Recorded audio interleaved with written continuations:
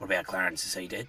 No, I'm still here. How you going, guys? Oh, for fuck's sake, Clarence! Why do you have to fucking ruin the fucking ending, cunt? Oh, Went the whole fucking episode without you, cunt, and then you just fucking pop up the last fucking minute. oh, I didn't mean to. Fuck this, cunt. I'm fucking over it. I didn't mean to. No, you fucking know what, Clarence? You know why there's no fucking chicks in this show? Because they're all fucking running away from you, cunt.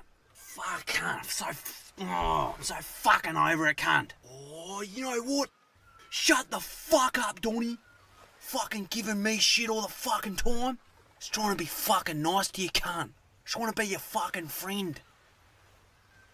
Fucking what? I'm sorry. The fuck did you just say, cunt? I'm truly sorry, that came out wrong. You've earned my respect today, Clarence. You finally stood up to me. I've been waiting and waiting, pushing you and pushing you, till you finally did it.